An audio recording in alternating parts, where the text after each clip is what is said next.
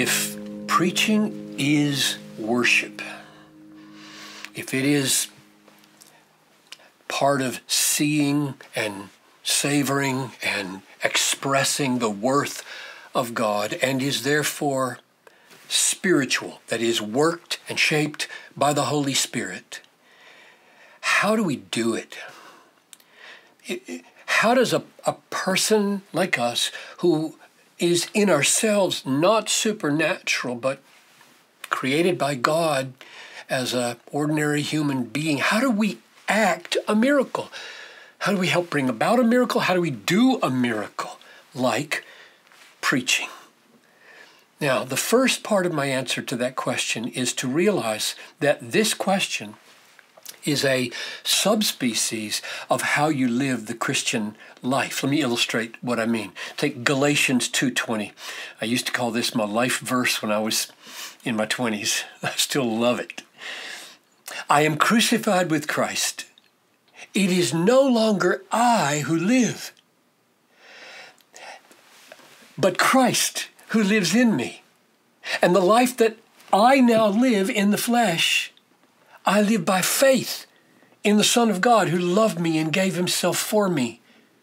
So living the Christian life means finding a way to live so that it's not you who live, but Christ who lives. And he makes the link, the life I live by faith. So somehow, by trusting Christ and his word, Christ becomes the one who lives in and through my faith-driven life. That's amazing. That's what we have to take into preaching. Or take another one, 1 Corinthians chapter 15, verse 10. By the grace of God, I am what I am. And his grace towards me was not in vain, but I worked harder than any of them. Nevertheless, it was not I, but the grace of God that was with me. I worked harder than anybody. It wasn't me. It was the grace of God with me. That's what we have to take into preaching. Preaching so that we say, I didn't do that. I did it, but I didn't do it. How do you do that? Well, what's the process of experiencing that? Or here's the text that probably in the prayer meeting before our preaching service was quoted more than any other text in 33 years at Bethlehem. 1 Peter 4:11. Let him who serves. Now, just before he said that, he says, let him who speaks. Speak as the oracles of God. And then he says, let him who serves. And I think the principle of service applies to the speaking too. So listen, let him who serves serve in the strength that God supplies. This is like 30 minutes before I preach, right? Let him who serve in the strength that God supplies, so that in everything God will get the glory through Jesus Christ, to whom belongs the dominion forever and ever. So 3 passages that describe the Christian life as being lived and yet not being lived, being us and yet not being us. That's a miracle. And that's now what we have to figure out. How do you do that, and how do you do it specifically with preaching? And many of you perhaps have heard of my acronym, APTAT, APTAT, I call it. This has been more valuable, more precious, more present to me and for me in preaching than anything else when it comes to how do you do this, Piper? How do you go to the pulpit in such a way so that you can believe and say and it be true, you didn't preach, but Christ preached. You did preach, but it was Christ preaching through you. How do you do that? And I'll walk through APTAT, not 4 hours before the sermon, which I might do, but 1 minute before the sermon, okay? I did this hundreds of times. So I'm sitting on the front pew and somebody's reading the text. And when they're done reading, I'm going to stand up and talk for 45 minutes hopefully in a way that I can say, I talked, but I did not talk. But Christ talked through me. So APTAT is my mental, spiritual process by which I prepare myself for that to happen. I sit there and I say, Father, I admit, I can't preach, I can't breathe, I can't feel, I can't think, I can't save, I can't sanctify, I can't reconcile, I can't heal, I can't bring back any prodigals, I can't do anything of any eternal value here that I want to do, period. Because that's what John 15:5 says. Without me, you can do nothing. And you just admit that. You admit your utter destitution, your utter helplessness, your utter powerlessness when it comes to accomplishing anything worthwhile, eternally valuable in these people's lives. That's where it starts. A, admit. P, you pray. What do you pray for? Changes from Sunday to Sunday. Some things change, some things don't. God, in 30 seconds, I'm going to be up there. And I ask now that you would give me fullness of your Holy Spirit. Fill me. Give me boldness. Give me humility. Give me love for this people. Give me a freedom from self-consciousness. Take away all pride. Give me converting power. I want to see people saved. Give me healing power. Give me reconciling power. I want to see marriages whole after this service that came in here broken. Would you do that, Father, through me? Would you cause that teenager who's slouching down over there looking at his phone, would you cause him to be up by the end of this service and engaged with the Holy Spirit and with his Savior? Now, you walk through these prayers, whatever you feel the need for at that moment. And the reason I say they might change from week to week is because suppose that morning you said something really ugly to your wife. Or maybe she said something harsh to you. And this is just dominating your emotions right now. And you got to preach in 30 seconds. You pray about that big time.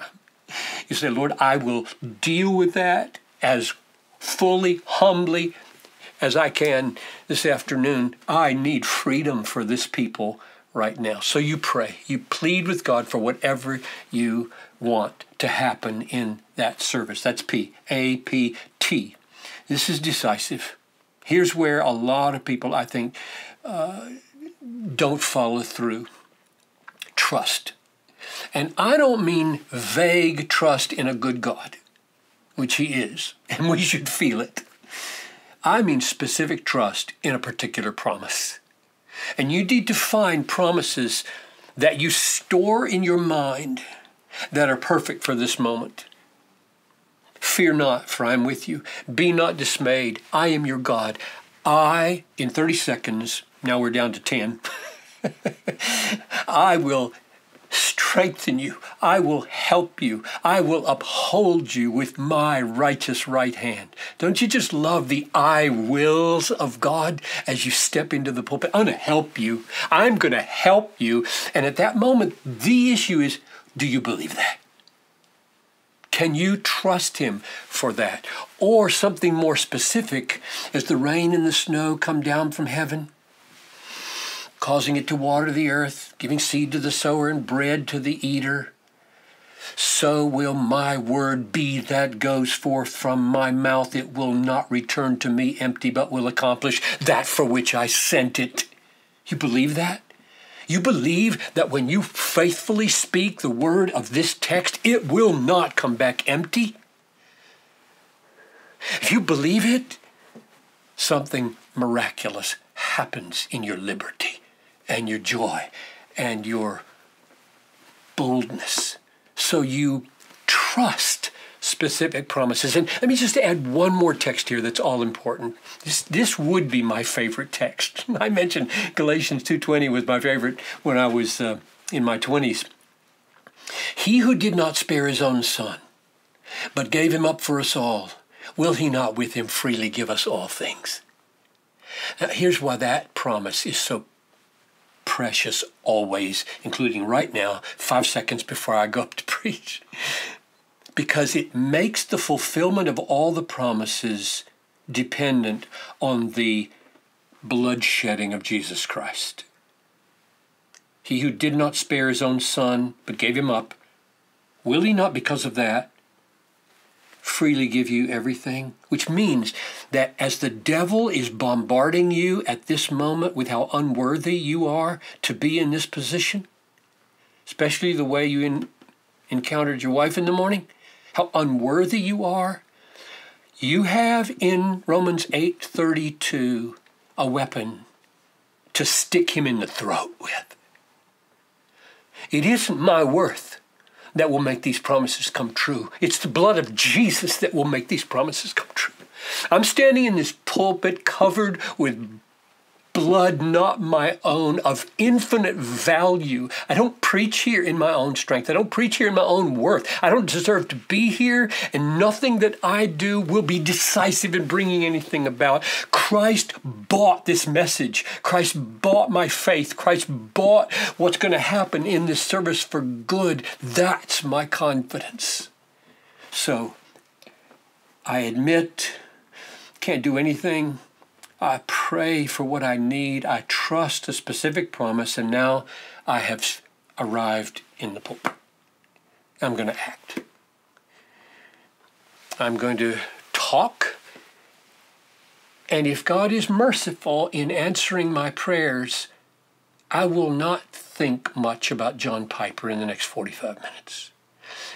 If, in fact, I stumble and I become self-conscious, or my memory fails me and I start fearing that I'm not going to be able to remember what I need to remember, I can whisper in 2 seconds or a second and a half, just a quick prayer. God, help me, deliver me from this.